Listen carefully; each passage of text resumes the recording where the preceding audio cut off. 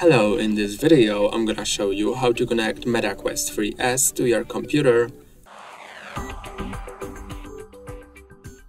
First, you'll need a cable that fits both your computer and your MetaQuest. So, if you have this cable, just plug it into your MetaQuest on the left side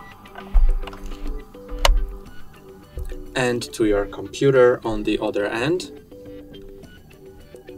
And now, put your headset on.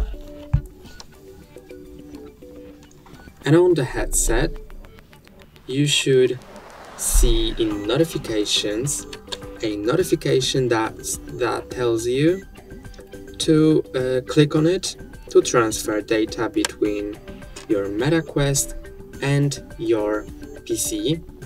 Click on this notification and it will automatically start transferring data, and you can see that it has automatically opened the File Explorer.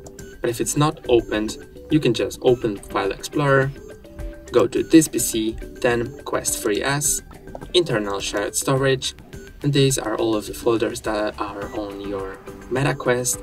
And if you, for example, want to transfer video recordings, go to Oculus folder, video shots, and they are here. That's all for today. Don't forget to like and subscribe. See you next time.